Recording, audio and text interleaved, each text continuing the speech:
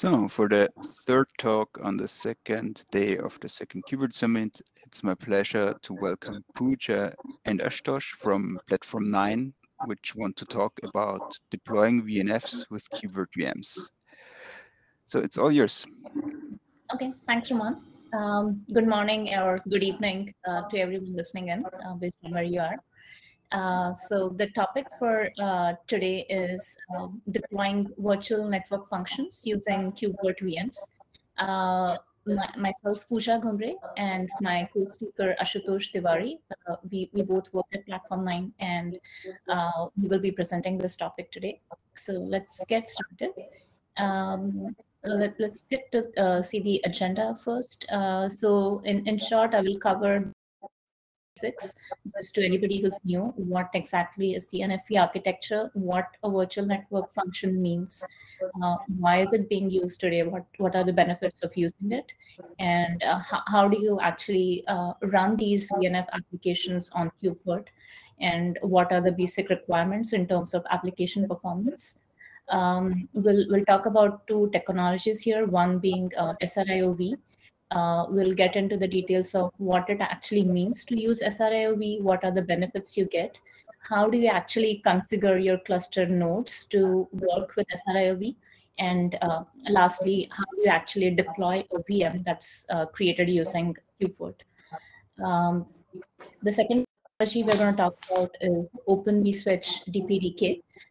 Again, we'll get into the details of what exactly OVS is, what's the role of DPDK, the user space CNI that it utilizes, then look at the configuration steps that are required for utilizing OVS DPDK in a Kubernetes cluster, and lastly, get to the VM deployment part of it using KubeVirt. And at the end, Ashutosh will give us a brief demo of using both kind of applications. So next slide, please. So when we talk about virtual network functions, you'll often hear this term first, right? Network function virtualization.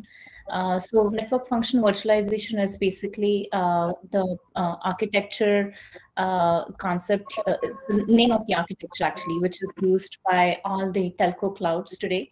And this is the one that's primarily revolutionized the telecom industry in the past few years, right? I mean, this has been a drastic change if you compare like 3G to 4G to 5G infrastructures today. And this is one of the core components of that evolution.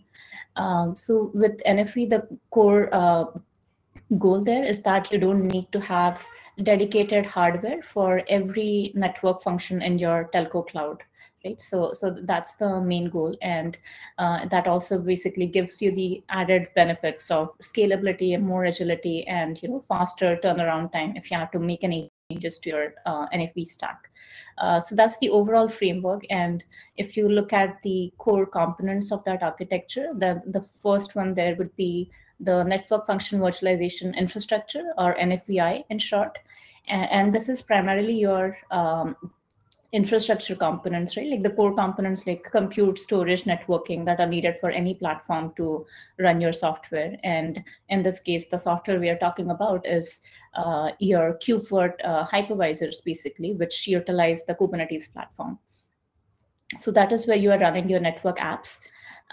Second thing is the MANO component, which is management, automation, and network orchestration. So this is the one framework which is basically responsible for managing your NFV infrastructure, and it allows you to provision new network services.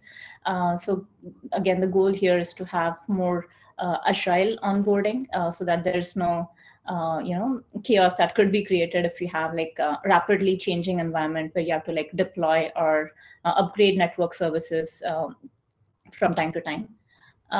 Within the MANO, there are like three components that I'll briefly talk about. So the first one is the NFV orchestrator. This is the one that's responsible for deployment of new network services, right? So any of your network applications or network functions that you deploy, this is the core component that's responsible for doing that. Then there is the VNF manager. So we'll talk about VNFs at the end, but so this is the one that oversees any lifecycle management of your network services. And then lastly, of course, the virtualized infrastructure manager, which is responsible for managing your NFV infrastructure components like compute, storage, and network resources. So these three components together form the Mano component. And then lastly, your network services themselves that are running as software applications on this infrastructure, that is called your virtualized network functions. Right? So we'll look at that in detail now. Next slide, please.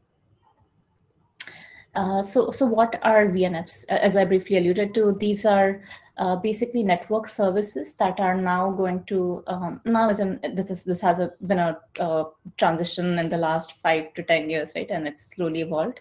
But basically, we initially started with proprietary hardware for running your network functions. So you would have like standard appliances that are dedicated to run like one network service. And virtualized network services basically replace all of that with a software component equivalent. And these are the applications that are running on top of your NFV infrastructure in the form of either containers or virtual machines. Here, obviously, we're going to talk about how do you run these VMs on the KubeVirt platform, and how it's really being used as the foundational technology, right, for today's 5G or edge networks. So now, some of the common applications of these network services are either you could have virtualized routers or firewalls, WAN optimizers, network address translators, or load balancers. Like these are the typical apps that you might have deployed as VNFs. Now, for instance, if you take a virtual router, it's basically a software function which is replicating what you would have achieved with a hardware-based L3 or IP-based routing, and replacing the dedicated hardware for it. Now you have a software function for it. And as I said, most of them run inside VMs because it could be either legacy reasons or just because you're transitioning from a VNF model to a container network function like a CNF model, right? Next slide, please. So let's look at the core benefits of using virtualized network functions. One of them is obviously improved network scalability. This obviously gives you more agility because now it's not like if you have to add a new network service, you're purchasing proprietary hardware for it, right? You already have the infrastructure in place, and what you're doing is essentially deploying a new software application. So it makes it far more scalable, and you can run it on like commodity hardware for different services that you want to utilize there. Because you're also running it as a software application, you can obviously pack them more densely on your commodity hardware, and that gives you like net result is that you have like more efficient usage of your existing hardware. Again, that also means you have reduced power consumption. It gives you overall better security policies that you can configure separately for different services.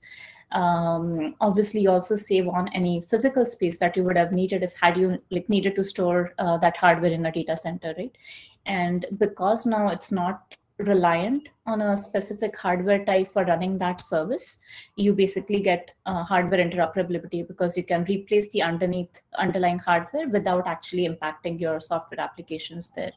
If you also look at OpEx and CapEx expenses, like that's going to reduce because obviously you're utilizing it far more better than just having dedicated hardware. Next slide, please.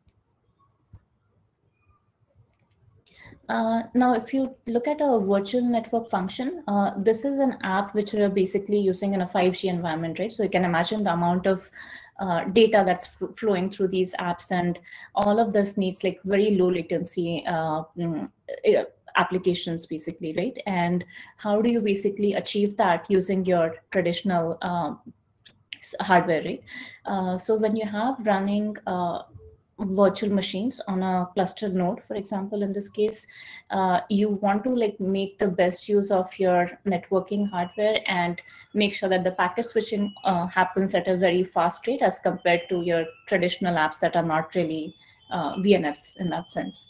And also when you have an NFV environment, you're typically going to not use a network function in isolation, right? You're going to chain together different virtual network functions because they are catering to different services.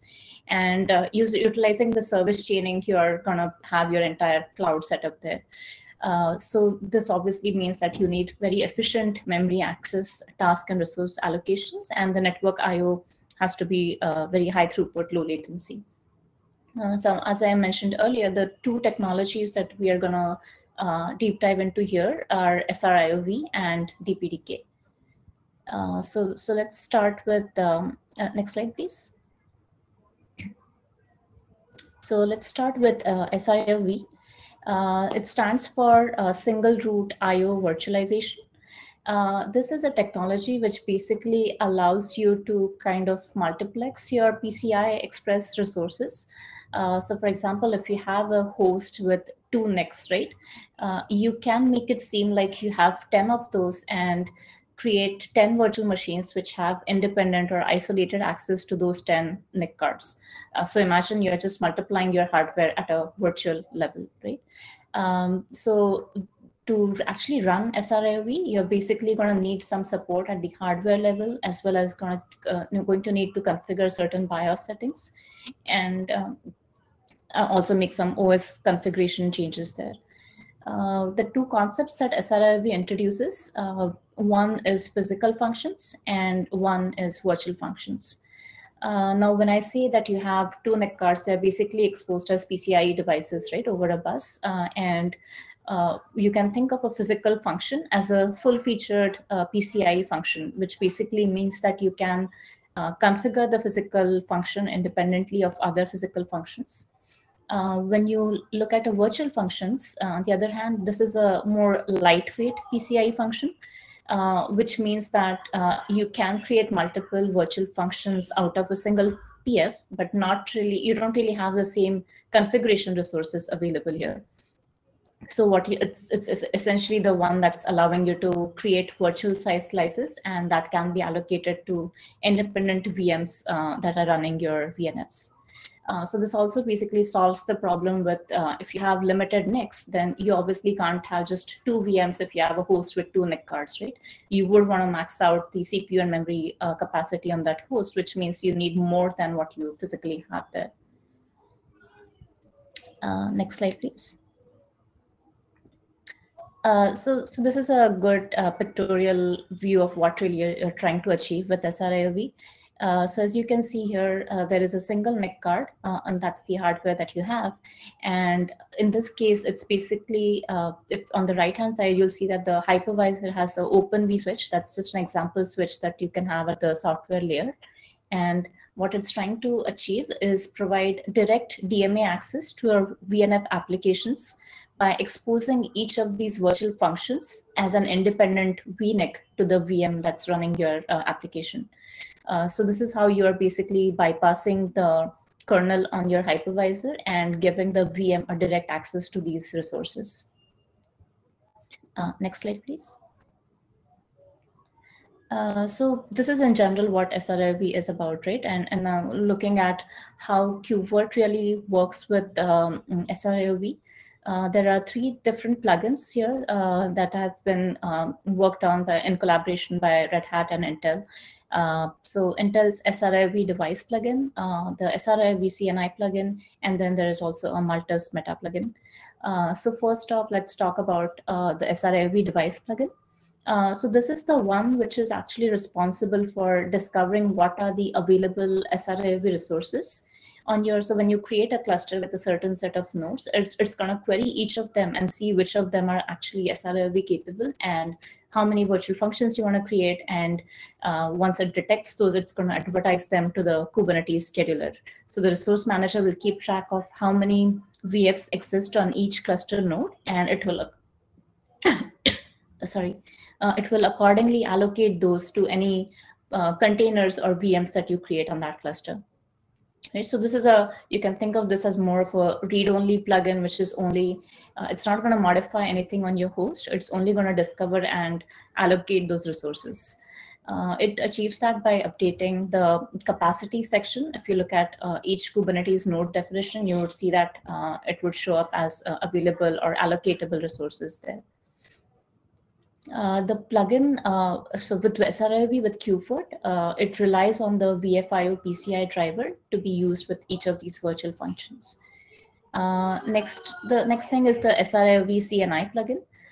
So this is the plugin which is basically responsible for once you have allocated certain set of SRIOV resources on a host, which is basically hosting your VM.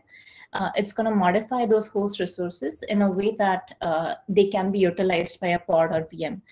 And you can think of it as basically if you have different network namespaces created because you have VMs running in different namespaces, right? And it would map that to a network namespace, and using netlink commands, it can basically move around a virtual function from SRIOV into a different pod namespace. So that's the primary goal of how the SRIOV CNI works. Now, if you were to just work with these plugins, you would also want KubeVirt to actually know, right, what's the PCI address of each device that you're exposing to the pod. And that's not something that's very user-friendly, right? That's where the Multus meta plugin comes into play. So this is a meta plugin in the sense that it works with other CNI plugins on the Kubernetes side and allows you to attach multiple secondary interfaces to your virtual machines. So that's the goal of the Multus plugin here. And in this case, it would interact with the SRIOV CNI plugin and pass over any information that you configure via a network attachment definition CRD object. And using annotations on your VM pod, it would pass over that information from KubeVirt. So that basically allows you to use the network as using just a resource name annotation rather than worry about individual PCI addresses there. So that's the advantage you get with that. I've just put some references to the KubeVirt user guide here that goes in more detail about it.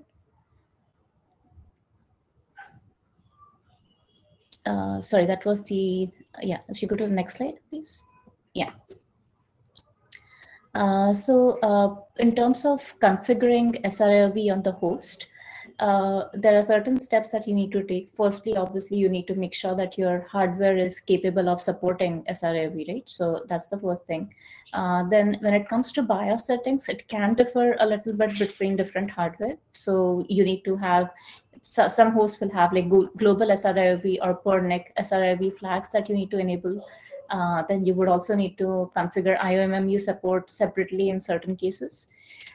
So take it based on your hardware. Then you have to configure certain kernel parameters. Now, depending on whether you have Intel or AMD processors, you would have the Intel IOMMU flag or AMD IOMMU flag that you need to enable.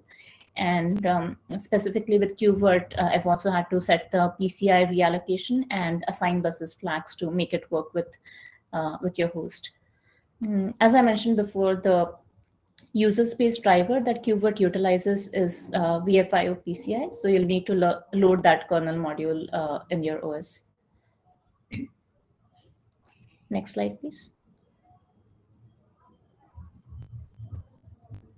Now, this is just briefly showing how you actually create a KubeVirt VM using SRIOV. So if you look at the spec file of a VM or a VMI instance in KubeVirt, it will have a domain interfaces section.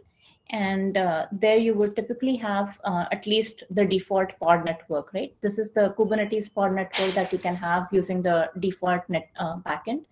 It could be Flannel or Calico that gets utilized here. And that's the first one that you see here. And there are two types of modes that you can specify. I won't get into the details of it, but it could either be in masquerade mode or bridge mode.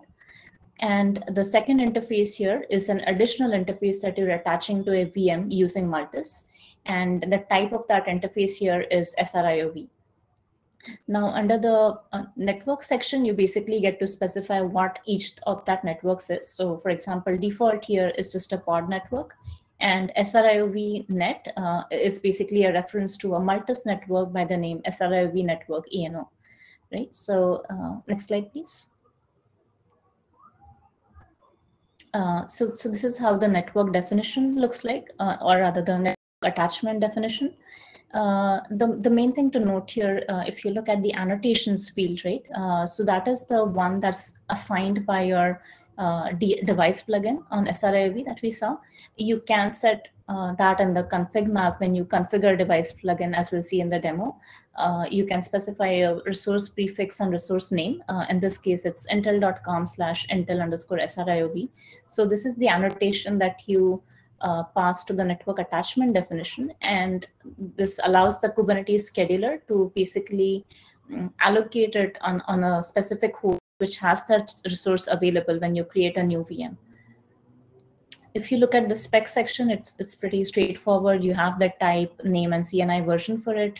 VLAN ID and IPAM section is kind of optional. I've just put it here as an example for reference. Yeah, next slide, please. So we'll get into more details of SRLV as we look at the demo, but let's switch to the second technology, which is OVS DPDK. Next slide, please.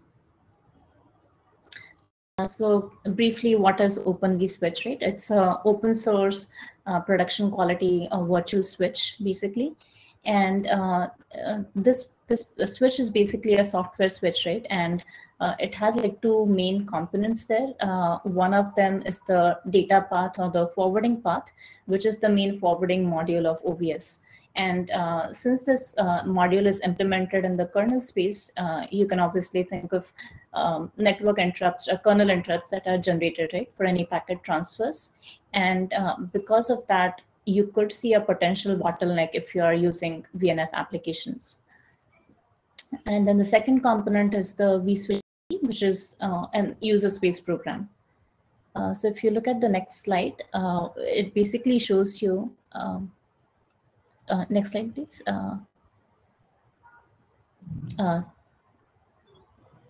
Sorry, the slide before. Yeah, it basically shows you what DPDK is.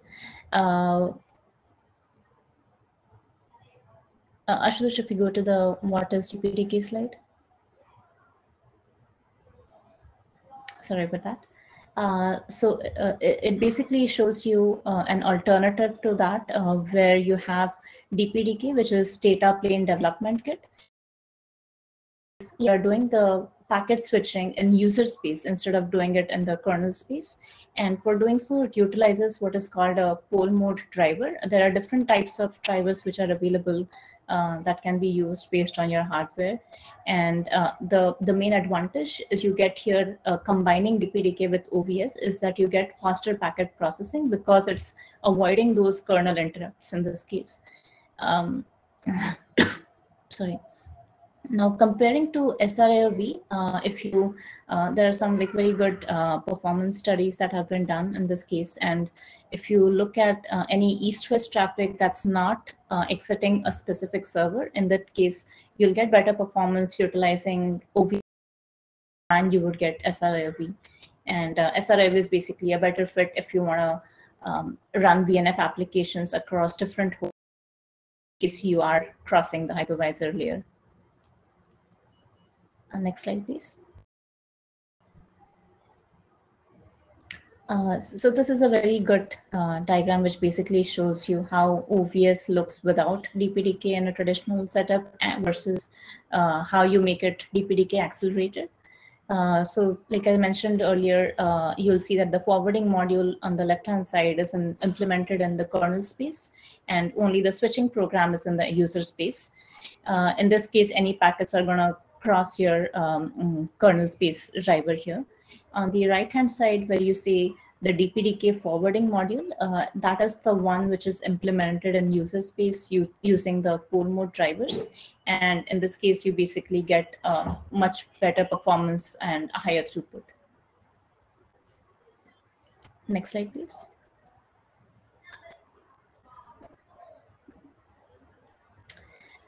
So similar to SRIV support, I just want to talk about how KubeVirt exposes DPDK support. So this is still not part of KubeVirt upstream, the latest version, if you look at that. But we basically were trying this out with a older pull request that's being linked here.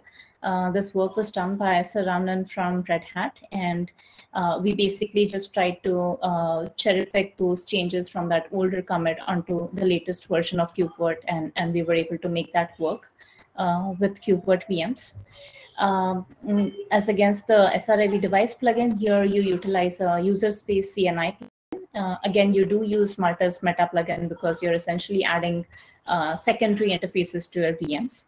And obviously the OVS package that or your cluster nodes, that needs to be DPDK compatible. So there's different build settings or different overt repo that you can utilize for downloading these packages. Next slide, please. Just a short reminder, we have about 5 minutes left. Okay. So yeah, I'll just kind of skip over the user space CNI. I like that earlier. Ashutosh, if you can skip to the host config step.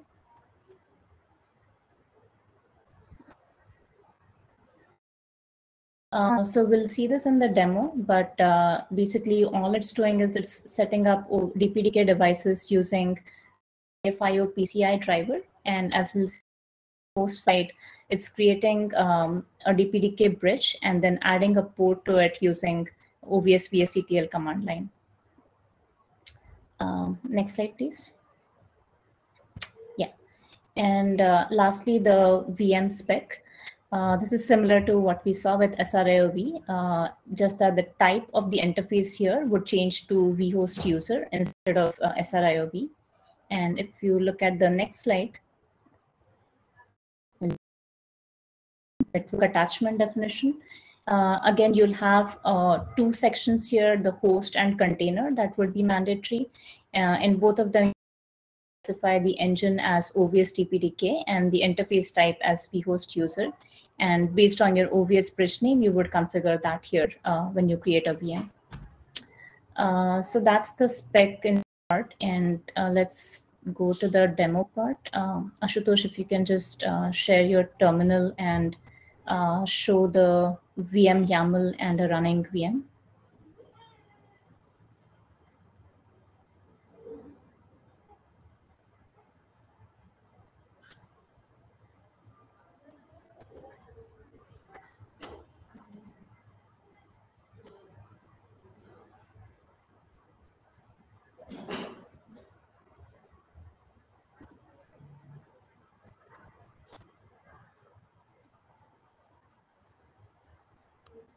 Hey, am I audible? Yeah. Okay, so to start with, we have a single node cluster. So we have already kind of configured it with KubeVirt. So we use this KubeVirt CR and KubeVirt operator to configure KubeVirt on this cluster.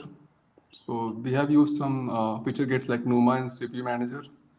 So this was required for PMD CPU pinning, so which is kind of DPDK uses this PMD driver and allocates some CPUs to it for pole mode driver. So it can just it's isolated for PMD and it gives a better performance.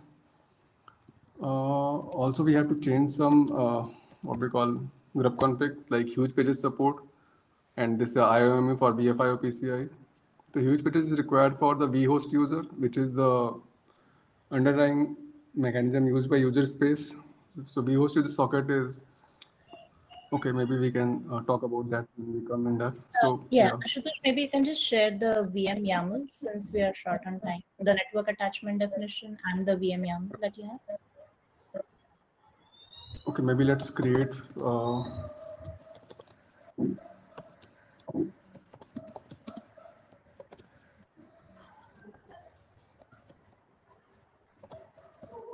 so we already have a OVS DPDK bridge configured.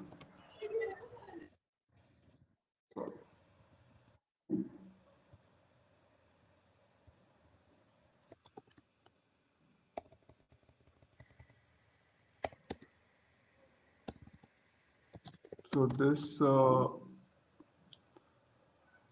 network attachment definition, right? So it uses this. So we have one bridge configured via DPDK0. So we have used ENO 2 and 4 as a NIC for using this bridge, DPTK0. And yeah, so if we with the configs for this bridge, we have DPTK init through socket memory configure and CPU mask, which kind of gives the what codes to use. So basically, we have taken care of NUMA awareness when using this course. So now this NAT or network attachment mission, this uses this bridge.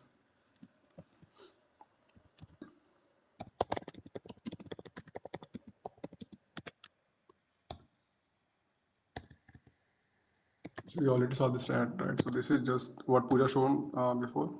There's the host part and the container part. This container part goes in the Virt launcher pod, and this remains on the host. So we have this VMI, sample VMI spec.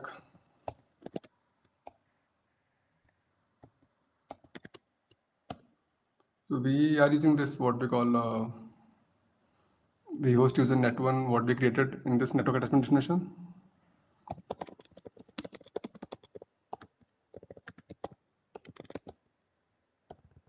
Okay, so this net1 is the what we created, and we just gave it a logical name, and using that in the vhost user interface plugin.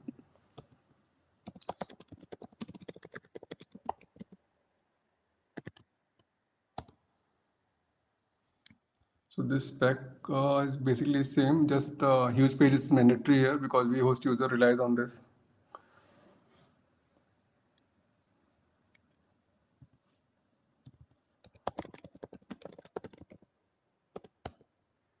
So yeah, we can see this test DPTK VM running.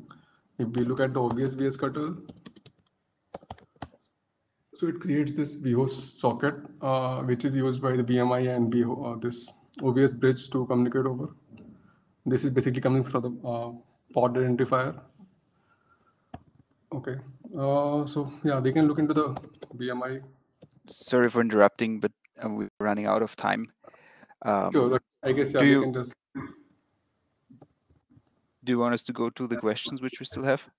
Or? Sure, yeah, I guess that's, yeah, sure. Maybe let's move to the Q&A. Okay, thank you. So let me just, so if you want to show. I'll stop sharing, right? Okay. Great. If you want to enable your camera, that's also great for the Q&A session. So the first question is from David.